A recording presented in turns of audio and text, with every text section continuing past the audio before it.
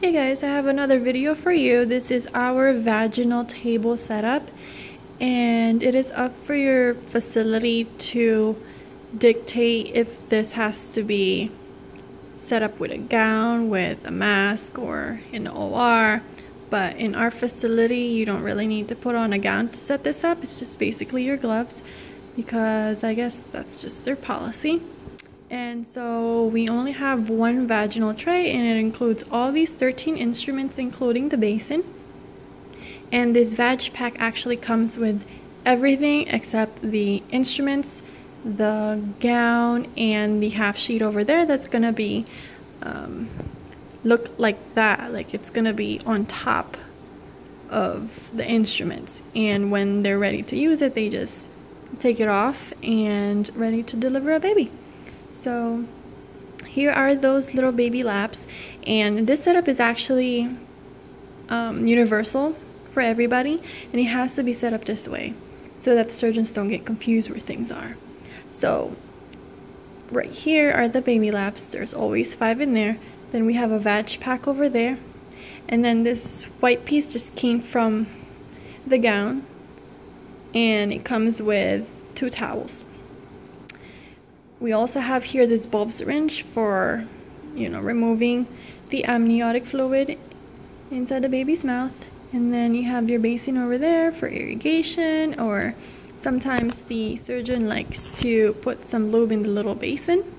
And then this thing right there, that's a vacutainer, and then that's for the cord blood. And that's going to be passed out to the nurse to collect the cord blood on those tubes.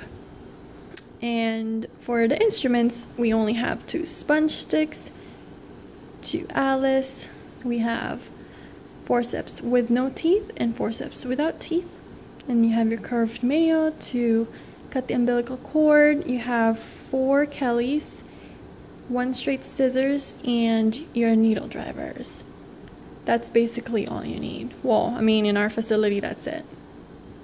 And this kit comes with this cord clamp for the placenta, and the placenta is actually gonna go in this basin. It comes with 2 maternity pads for, when the patient is done and they need to clean them up, and then they put these pads.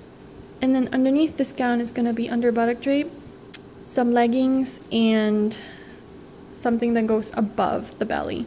And not all surgeons use it, so that's by preference. And this is the overall setup.